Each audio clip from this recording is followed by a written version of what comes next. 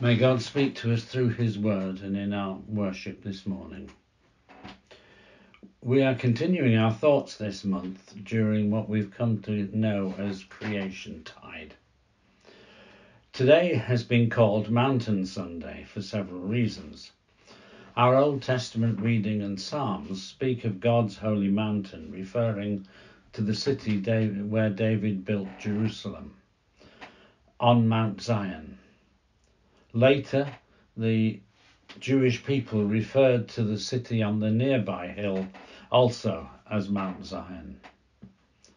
Mountains also speak of the created world, the rugged and the cold, the beautiful, the different, and also areas that are home to many different species of animals and plants.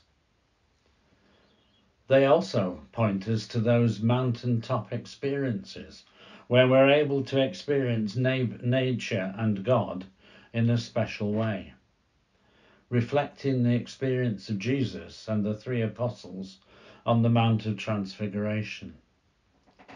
As our reading from Isaiah put it, we ponder your steadfast love, O God, a love and care that is reliable and ongoing. What does it say to us, this creation tide?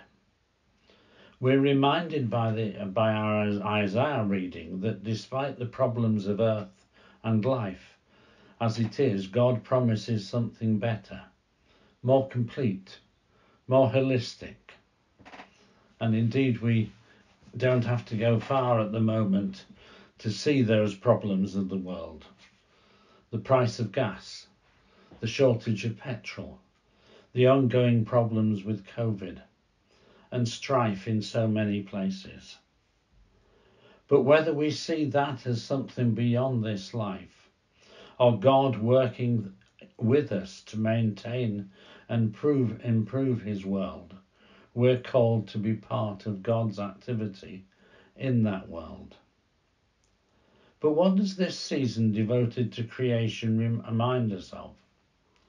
Why is there a need for the COP26 meeting next month? Put simply, we have dominated rather than been stewards of God's gift of creation. We've not stopped to think what we're doing in the wider world when we have sought to make things for our own benefit. I don't think we need to retreat to some medieval or prehistoric time when all was well, but rather to take more account of how we do things, how quickly we reuse the resources that we've been given. All of us can play our part, not just by being better at recycling, but in our whole approach to life. But what, you may ask, does this relate to our third gospel reading? Our passage from Mark speaks to us all, represented by those first disciples, being sent to be his representatives in the world.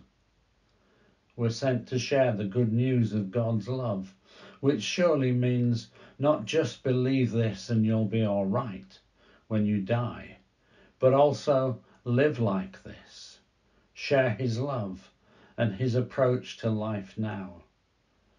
Respect his creation, in which we're appointed stewards, carers, and not just users.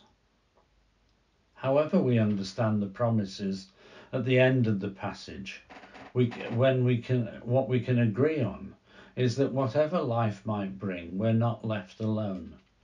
The creator and sustainer of all that is the one we see in Jesus Christ, and whose life we can share through his Spirit. From Isaiah, we read this: "But be glad and rejoice forever in what I am creating.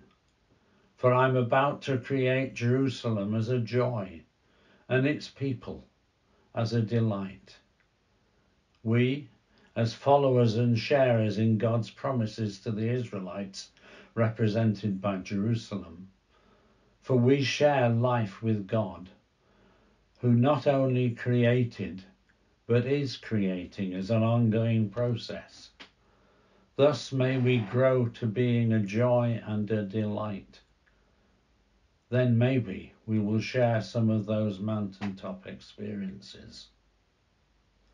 And to our Creator God be the glory. Amen.